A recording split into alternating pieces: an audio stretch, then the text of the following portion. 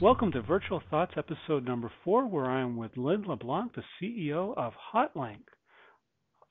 Tell us a little bit about what HotLink does. Well, hi, Edward, and thanks for having me on this episode. So, HotLink specializes and always has in hybrid IT, and even back before hybrid IT was a mainstream use case that customers were going after. HotLink has focused on making it easy for customers to adapt all of their existing management infrastructure to embody the hybrid resources they need, whether they're hybrid in the public cloud and disparate public clouds, hybrid in the sense of other hypervisors on premise.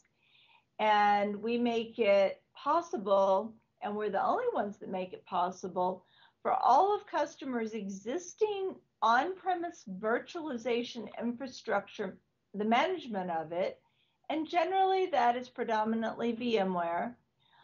All of the existing infrastructure now is seamlessly extended to on-premise or cross-platform resources. So for those of the watchers who are VMware administrators, as you know, in vCenter, there's a unified inventory tree.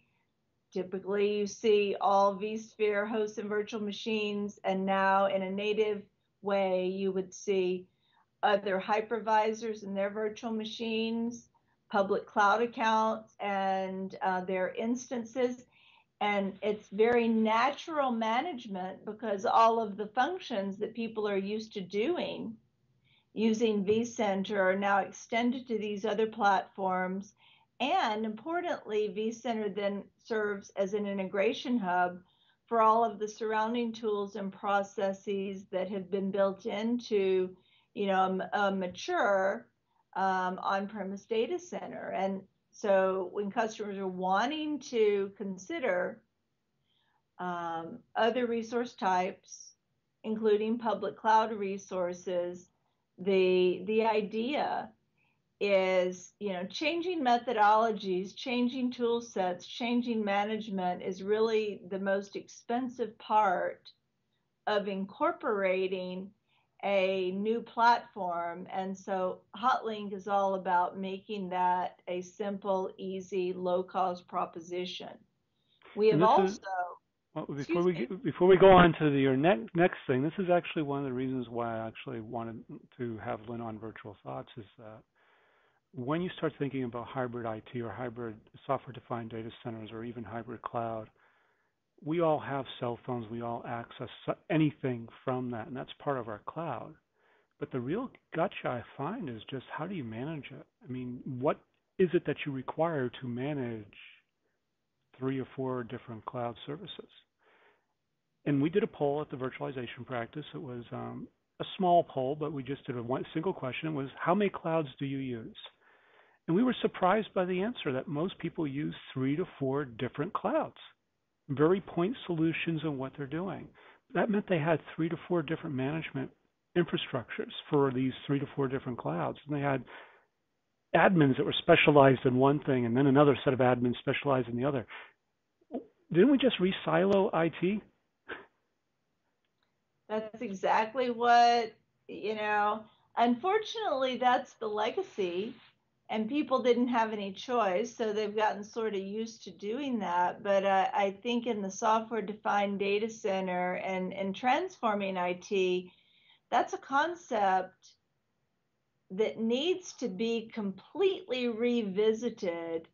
Otherwise, in a data center of any size whatsoever, it becomes impossible to have agile and fluid infrastructure that embodies these platforms because they're not operating in concert. They're operating in silos. And, maybe when you're getting started, that's okay. But, once you really go... We hung again. Involved. that becomes a non-starter, and the economics just break down dramatically. I'm going to have to I'm going to make a note to myself to do a slight cut here because we stalled a little bit. Oh, okay. Big bandwidth happening somewhere on the net today, which is actually probably some hybrid infrastructure is working overtime. And that's the key. I mean, when you think about, I think about hybrid infrastructure and what we need, you need ubiquitous bandwidth to make a lot of this work. You also need a common way of looking at things. And regardless of where your cloud is, I have to make the hypervisor that's in those clouds, I have to make it agnostic. I can't care about it. Because once I start caring about whether or not I'm on Zen and Amazon or KVM inside of SoftLayer, or I'm using OpenStack to do management of a KVM environment in Rackspace, or I'm using Hyper-V inside of Azure. Once I start worrying about those hypervisors, now I'm getting specialized again. And I find that today, unless there's a way to transform all that data that we have as virtual machines or even as Docker containers, whatever we want to do, to work on those environments without us knowing what those environments are, we now have to worry about them again. And that becomes to me, a major headache.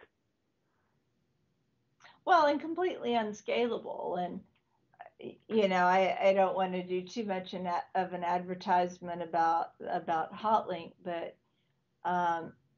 when we conceived this company, the fundamental problem that we saw, and then it was mostly on-premise, not cloud, was that while the underlying hypervisors were operating systems that did almost the same thing, this tight coupling of the administration layer with these hypervisors was what we wanted to break. So we went about creating an agnostic data model to represent it, and then transform the platform so they can be invisible to the administration and management layer.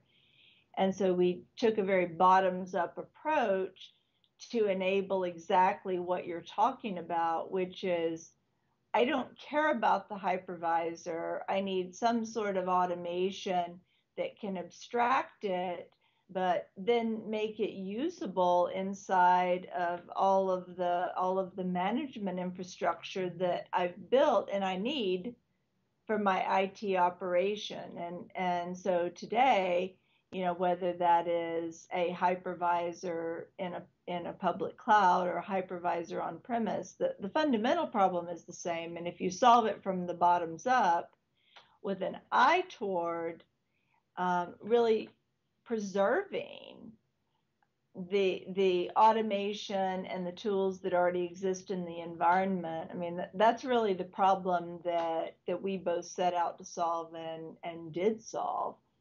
And not only that, I mean, if you add that in, I mean, a hypervisor is about the virtual machine layer and what we're running there. But now, if you look at how Amazon implements their networking and how all these and Microsoft Azure implements their networking became the next hurdle for this, because and it's still a hurdle.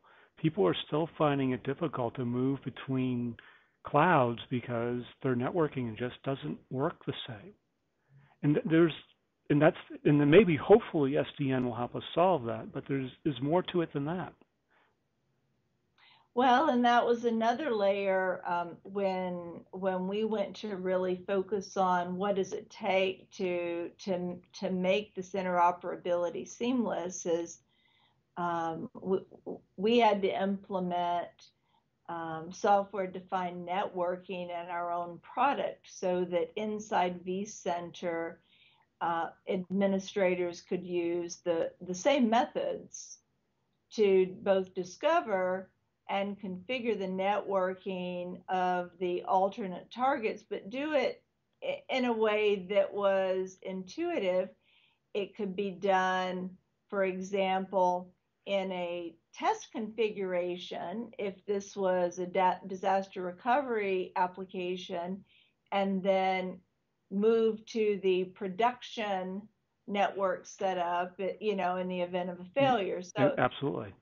in order to really make it, I would say, usable, it can't be super complicated, and it really needs to be integrated into the operations that customers are using today. Else, it's sort of more of I would say, a lab project or a pilot that's hard to take to production.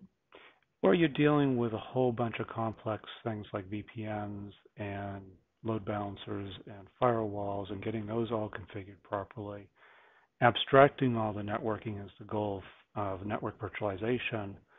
SDN is one form of that. What you guys have implemented is a really simplistic version of that that just takes what you do in vCenter and maps it out to what you're going to be doing everywhere else. So I have one common model I'm thinking about as the admin. But then it always brings to the other thing that's actually really of interest when you start talking about hybrid cloud is everybody says, oh, I'm just going to burst to the cloud. It's like, good, go burst to the cloud. How are you going to get your data there? Because, I mean, they're saying they got an application sitting in their back that they want to burst out that's terabytes. And it's like, I don't think you understand how that's going to happen. What we want to happen in 5 minutes is like, well, good luck. Physics doesn't work that way, yes. I mean, the network is just not that fast.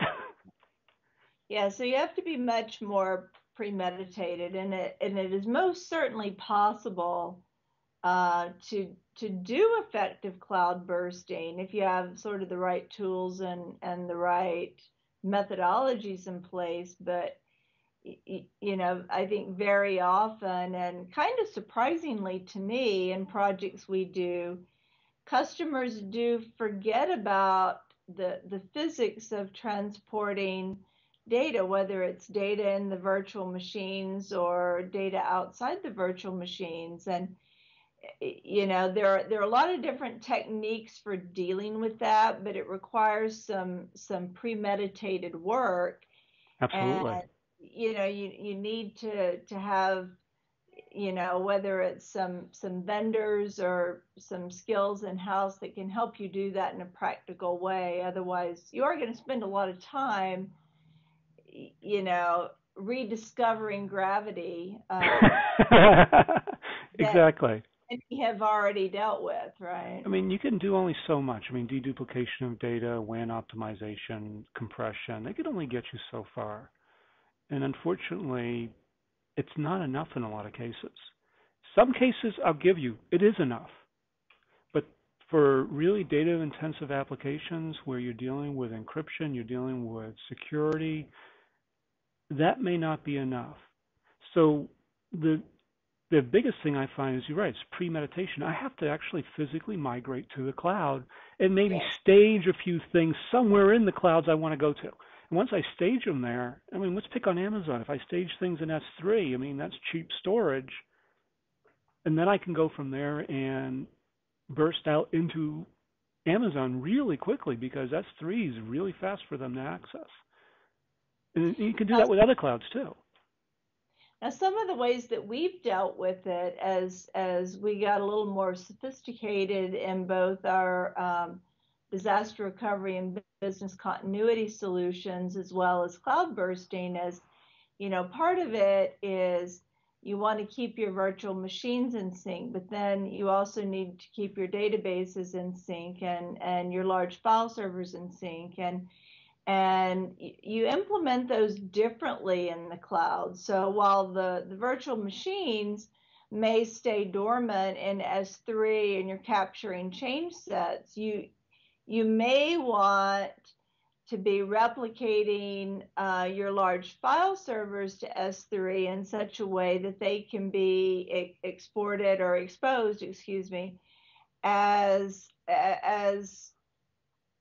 a data store that's sitting there in S3, or you may need to keep a database running live in EC2 and then spin up your virtual machine at the time you need to access the data. But it's important that you have the tools and the methods to keep particularly these large entities in sync in the cloud, because there's no possible way that you're going to do that at the last minute. I mean, it's just not possible, right? It's not possible. And not only that, clouds have such a unique set of resources. Every cloud I know has a database service.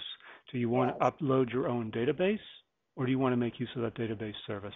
All of them have a file service of some form, like an object store. Do you want to make use of that, or do you want to actually upload your own file server? And it really becomes a question of how you're going to make use of these robust tools that exist in clouds today Yeah. and how they fit with your current set of applications. So there is a little bit of thought behind doing any hybrid infrastructure. And this is what we mean by the software-defined data center. I mean, it's like you got to make choices on software here. That's part of it. But the biggest part is it's an architecture, it's a set of architectural discussions. Yes. And I think, we see sort of, a spectrum of customer types. There's some that get paralyzed by the possible complexity of all the things they might want to do in the future. And so then they can't do anything in the present because they're trying to design for every conceivable configuration they might have in every corner case. And so that's sort of one end of the spectrum. The other is, I'm not planning anything. I'm just going to throw some stuff in there, and then I'll worry about how I'll deal with that later. And so that has its own detrimental results most likely. So I think the balance of trying to keep that planning simple for a few, one to three use cases, and figuring out how would I implement that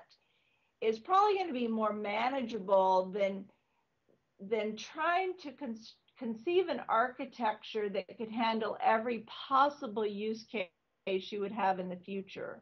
I think that's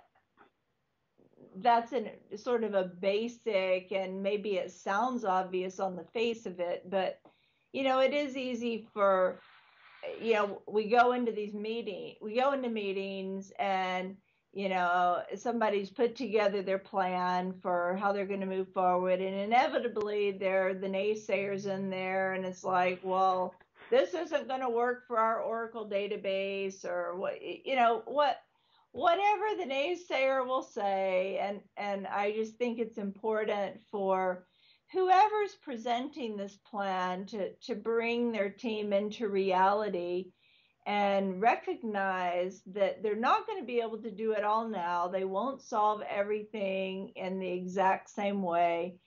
And they need to do a reasonable amount of premeditation on, how are we going to manage this?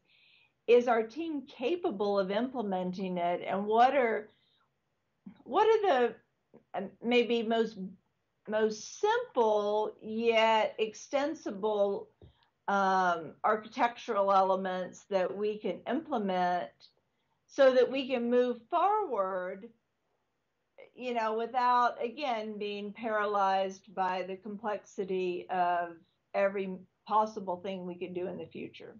And not only that, I mean, we're going to have to bring this particular discussion to a close, but when you start thinking about what you need to plan, is start simple. Yes. Start with one or two applications or one or two concepts before you go forward and actually and tackle the big Oracle databases. And you may not need to. You may just want to launch a network that's tied between the two using a VPN or whatever mechanism you want that just keeps it alive in your own little data center, so you don't have to worry about licensing, because that's going to be a problem. Yep. And then you can branch out, and then eventually you may say, hey, do I really want Oracle? Do I want one of these new memory-based databases that has this backstore? Oracle in the cloud at all? I mean, what's the point of running ERP in the cloud? I mean, maybe that stays on premise, right? Exactly. And then it doesn't have to be a one-size-fits-all solution for, the full spectrum of what runs in the data center. And I hope that the people that watch this that are in a hybrid kind of environment will consider, talking to people like HotLink and others who have been working in this arena for a long time and seeing a lot of different customer deployments, and some that have been very successful, some that have sort of, maybe not been quite so successful, and maybe there are lessons that can be learned from that. Absolutely. And anybody wants to find out more about HotLink, go to www.hotlink.com. Lynn, thank you very much for joining us on Virtual Thoughts. Thanks, Edward. It's always great to talk to you.